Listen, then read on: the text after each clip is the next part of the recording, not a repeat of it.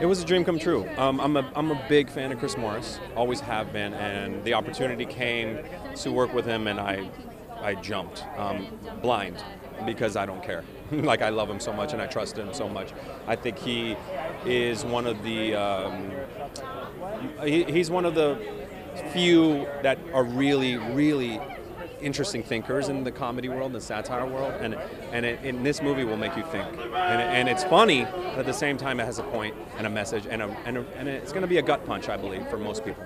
Well, I think it's extremely difficult, but it's easy when you trust the director or the writer. You know, so for me, going in with someone else that I wasn't necessarily trusting of, I would have been terrified. But this, I jumped in both feet, and I didn't think twice. I let him take us where he wanted to take us, and it worked out. I'm pretty excited for people to see. I don't think people have seen me in this light before.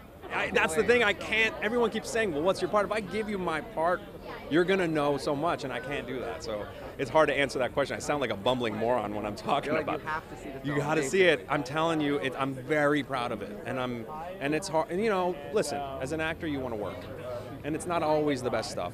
You can't, but this is genuinely something I'm so excited about.